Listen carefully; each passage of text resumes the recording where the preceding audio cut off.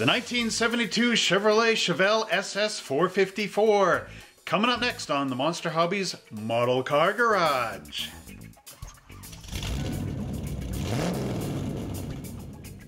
Hello once again, model car builders. My name is Trevor Slescu, and of course I'm the owner of Monster Hobbies in High River, Alberta, Canada. So today we're going to be taking a look at the AMT ERTL 1972 Chevrolet Chevelle SS454.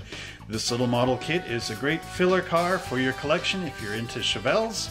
And without further ado, let's go down to our bench and see what's in the box. And now we wind the clock all the way back to 1972 as we go down to our Chevy showroom and see this amazing 72 Chevy Chevelle SS. Now this was becoming the last years of muscle cars. In fact, 72 was pretty much GM's last year of building muscle cars before the big body changes and everything else. And as we can see, this model has some custom features on here with these old style mag wheels. Okay, this is an RC2 kit, of course, so from a little while ago.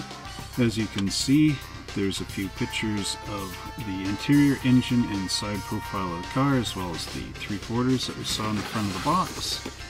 Side of the box mirrors that. This is a skill level 2 kit for ages 10 and up, requires glue and paintbrush, and it came out in 2003 from RC2 brands, so that's quite a while ago. Alright, let's flip this around here and get the lowdown as we rip the lid off this box. Don't worry, I'm not going to throw it across the room. Oh hey, I've got some old notes on here. Bought at Walmart in a 3-pack on December 30th, 2003 for $14.95. There's 3 cars in there as well as the paints. So take $14.95 and divide it by 4, and that's how much I paid for this thing. So again, we got these 70s style instruction sheets for a 72 Chevy Chevelle SS 454. I always like how the instruction sheets say more than what's on the box top. There we got our glass there. You know this is a 70s kit when you got the runners going in on the windows. There's our undercarriage. Our body with the nice little cardboard stuck in here so the roof doesn't get collapsed, which was a good thing that RC2 did. There we've got our interior tub and our seats and roll pan. Now I do believe this was in a bag and I took it out of the bag a long time ago. Look at the little differential. So narrow. The wheel backs are massive. Anyway, there's some custom bits. Engine. My big 454 there. We also have this air cleaner thing here that's custom stuff going on. Lots of air cleaners. Big one, ram air hood style. Intake fuel injection, I guess. And then this little dinky one here. Okay, groovy. There's our groovy hood. Groovy. Smother me with groovy. Dashboard. Man, everything is just like little bits in here. Rear seat. There's our chrome. The grill's popped out of there. Oh, our decal sheet. Hey, everybody. Not even got the black stripes on the hood. I mean, I don't know what was with round 2 back then. There's our tires. That's everything in the box, folks.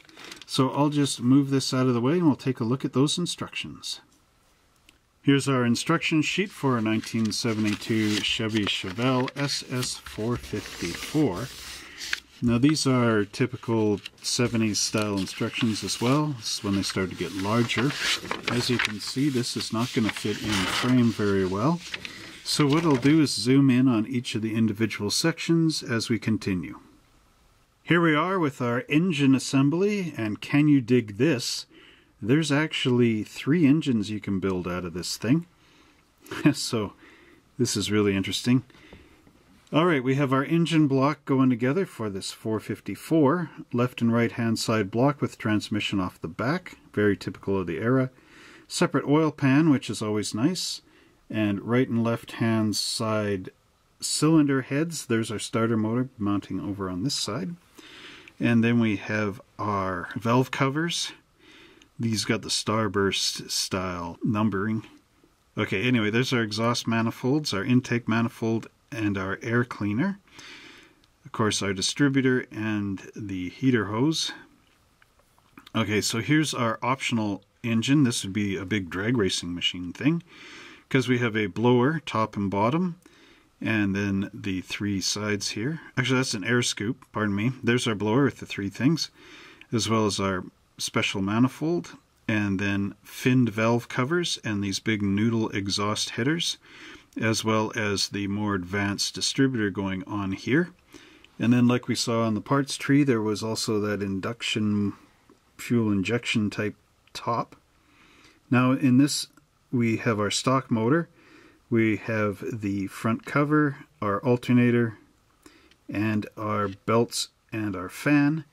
And then over on our drag racing one, of course, we have the big belts and pulleys for our blower, the front chromed cover for our engine, and then this little guy went in there. So pretty cool. You get all these different options in this. Next up, we have our wheels going on here. There's some pretty cool beehive style, honeycomb style wheels for our custom, which we'll see on our parts tree. Anyway, there's our stock wheels going up in through our tires. The front is basically the same as the back. I can't really see too much difference. But anyway, that's how they look. Moving into panel 5, the chassis on here is simple, actually. Front suspension is just molded right in there. And then it's almost kind of like monogram style in a way, but I don't know, somehow AMT kind of missed the mark, in my opinion, on these undercarriages as opposed to the monogram ones.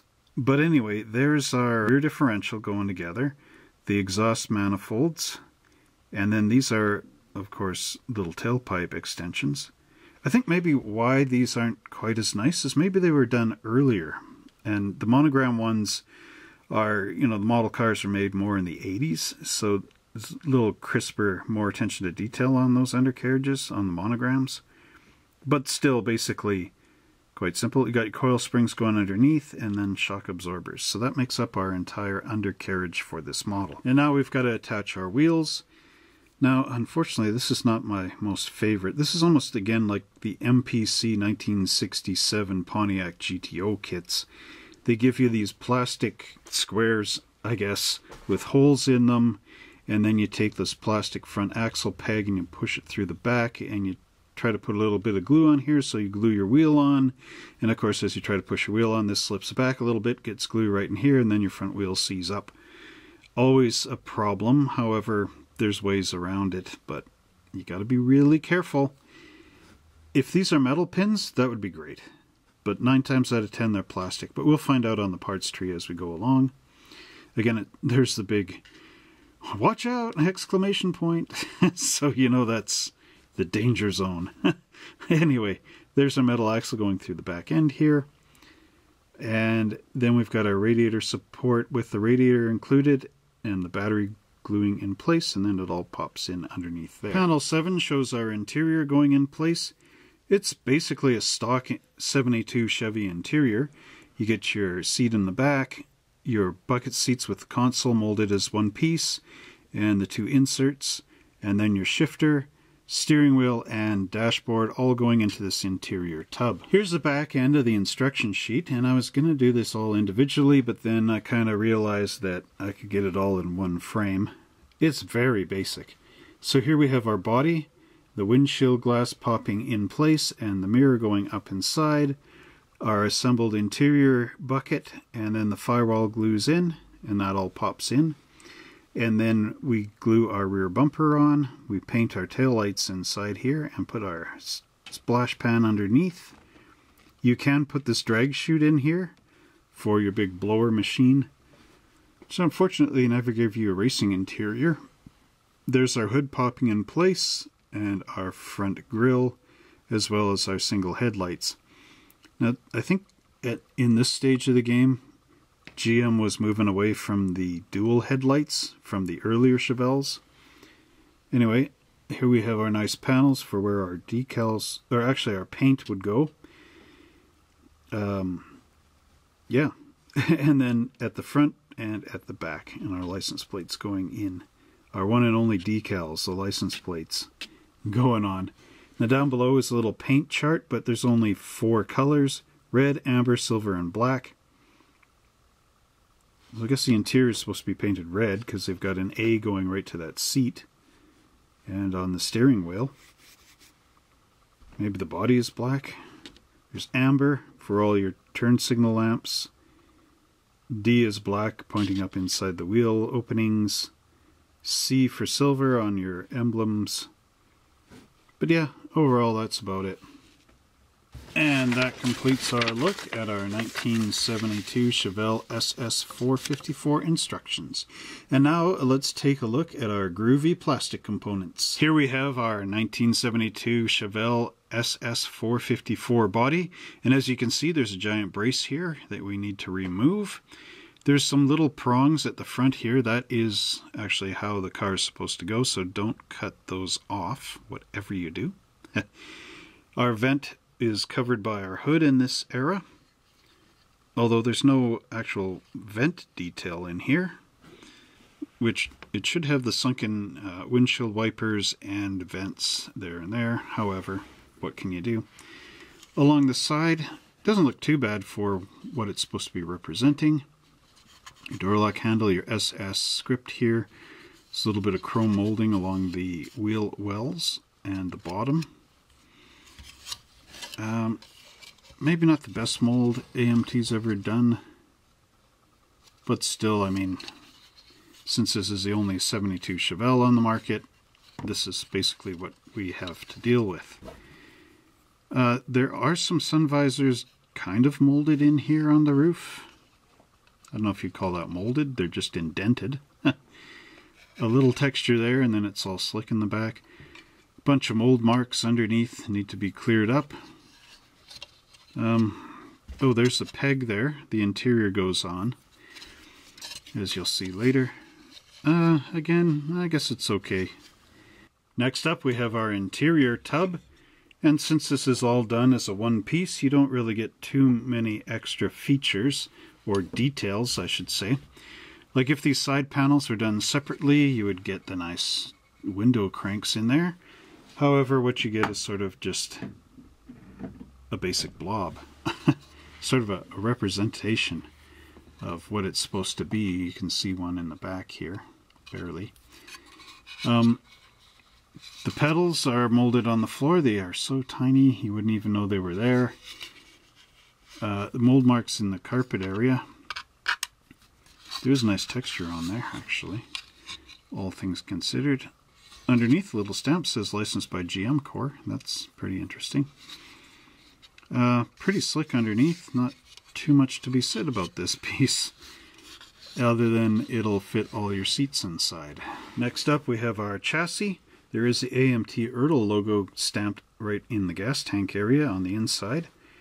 A lot of mold marks underneath here. There's our fender wells with the wires in them. Yeah, a lot of mold marks. Some will need to be filled, some will need to be cleared down. If we flip this over, you can see a bit of flash here on these little hooks. That, of course, is for our metal axle to go through. You need to drill these out because they're flashed over. Nice detail underneath there for the pan and everything. Front is a little bit non-existent. However, big holes for our springs to mount into and our exhaust system.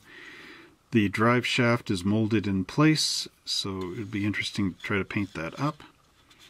This you're going to have to remove with your saw. Or clippers. I think clippers would pinch.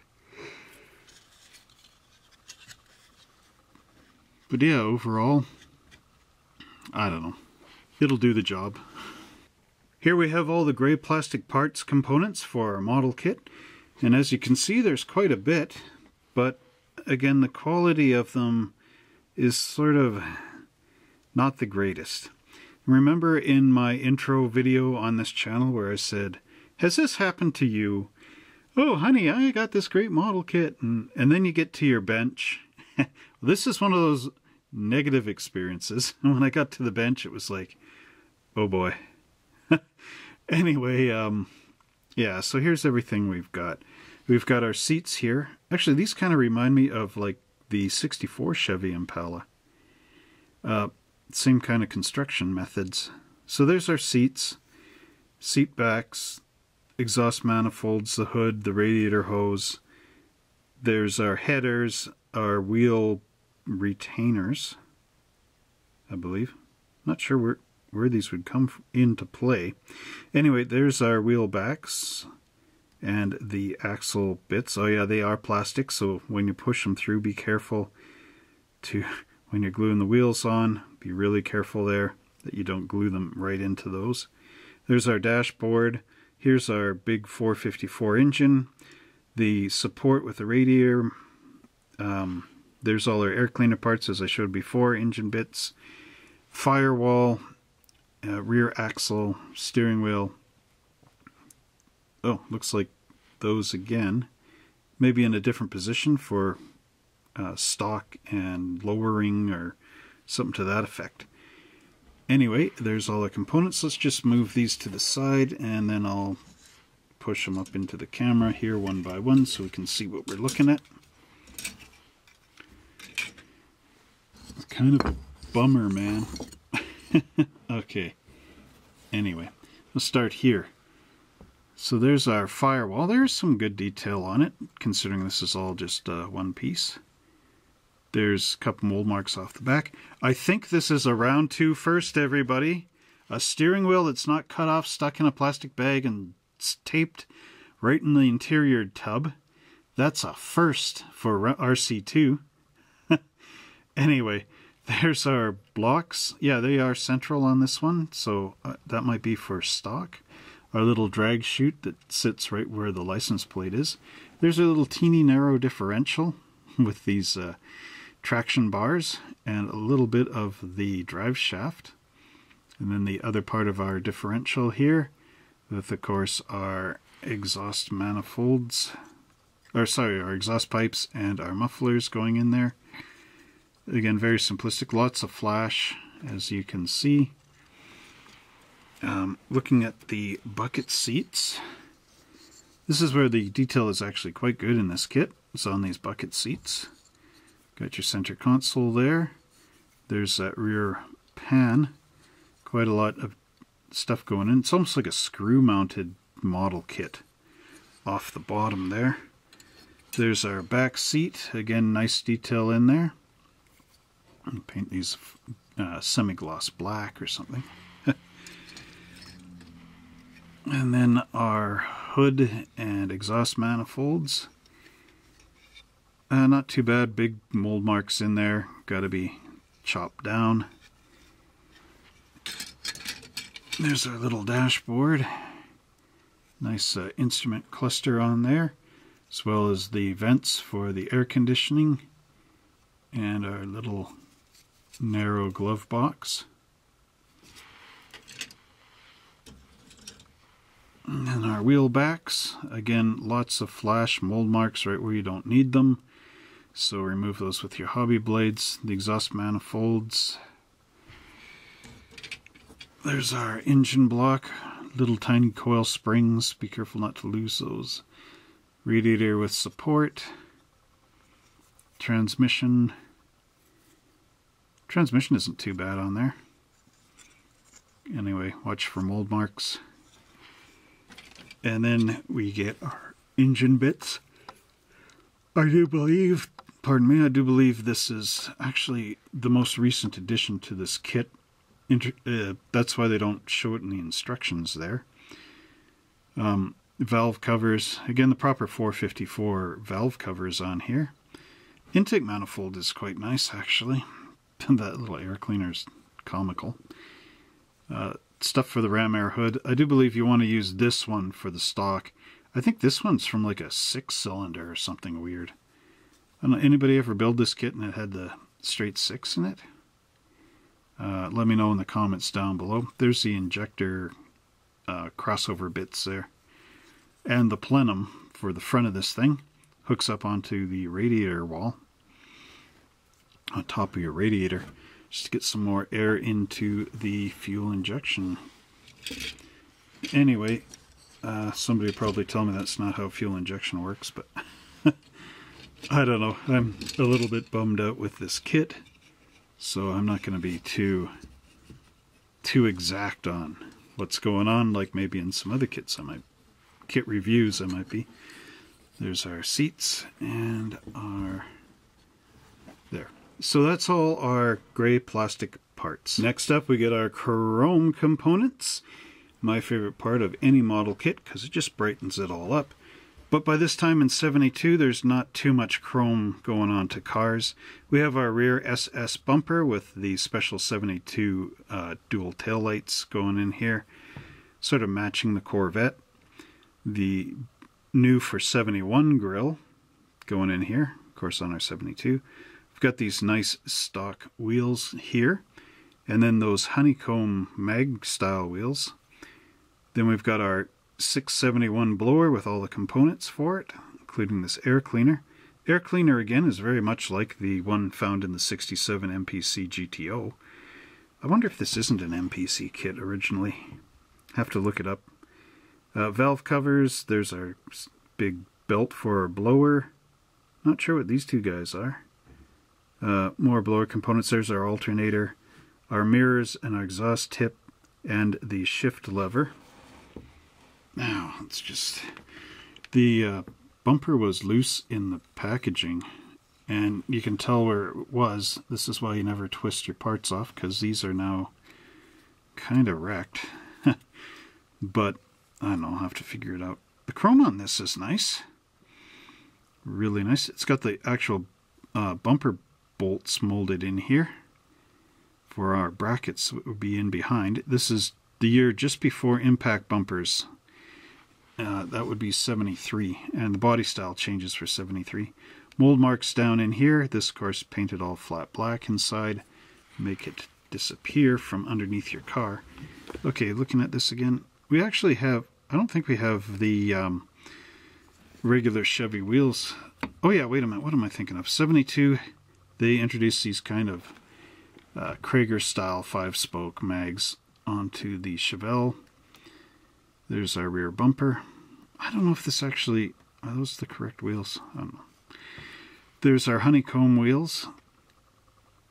And then the blower, or the yeah, the scoop for our blower down here. Those things that I'm not sure what they are. They look like air cleaner covers. They also look like big backup lights. I don't know, anyway. There's all the rest of the bits. Chrome again, some mold marks in behind here. Paint the rear bumper flat black inside. Yeah, that's basically it. There's not too much to this chrome at all. Next up we have our clear components. These are of course in a bag, which was nice so they don't get all scratched up and look terrible on your model kit. We have our headlights, our front windshield, rear window, and again typical 70s style. The runners going across here. This even could be late 60s. Oh, there's a little marker lights down here I missed. And then these little lights up top, and our tail lights. So let's just take a look at these. So again, we got that waffle pattern on those headlights. Make sure you're going north and south, not at a 45-degree angle. Little lights up top there, and chevron front turn signal covers. These are pretty nice. Again, mold marks and numbers. You can cut the runners off there, there, and there, and there, and glue in these separately into your windshield and rear window frames. We got our tail lights. You can see the nice little circular reflector detail in them. These are pretty nice, actually. They'll look good on your rear bumper.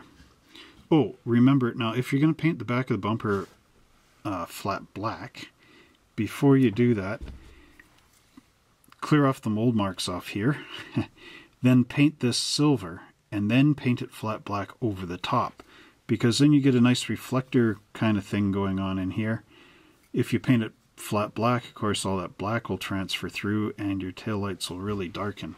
So make sure you do that first.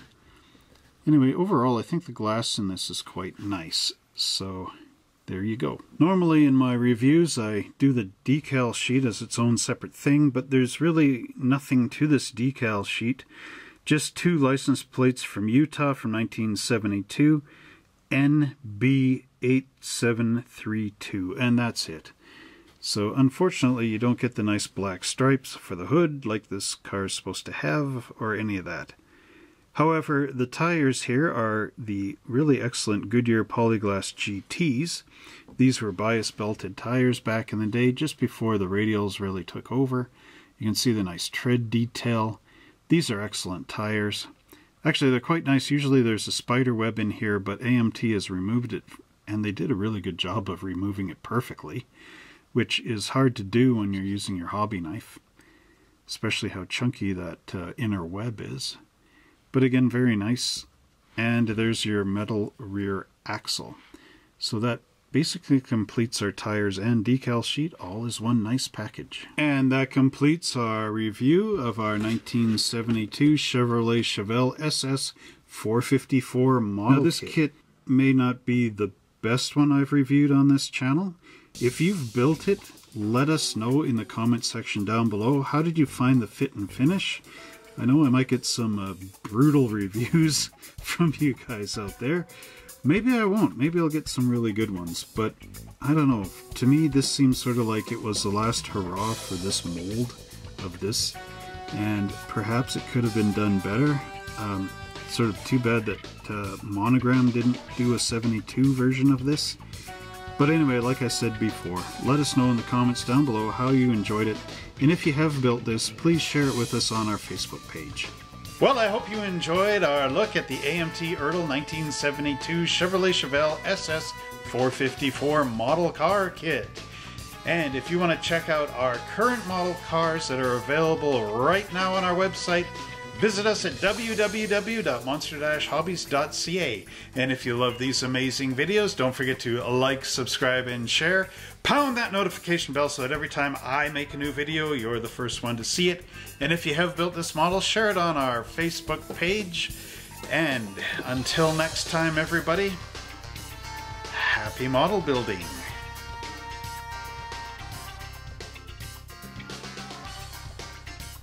Well, I think that brings another great video to a close. It was real fun making it, and I hope you all learned something from it. If you have any questions, don't forget to leave those down in the descriptions below. And if you enjoyed watching these videos, don't forget to like, subscribe, and share. Pound the notification button down below so that every time I make a new video, you're the first ones to see it. If you'd like to shop with us at Monster Hobbies, don't forget to check out our web address, www.monster-hobbies.ca. Again, I'll leave it in the description below. If you want to support us on Patreon, because, well, YouTube is... we are monetized. YouTube does pay us, but it's sort of up and down based on views. If you'd like to support us with something a little more steady, visit our Patreon account, like these great people here have done. Thank you all for your support over on Patreon. It's pretty easy. I'll leave the link for that in the description below as well. Again, if you want to share some great stuff with us, do it on our Facebook page. And until next time, everybody, happy model building.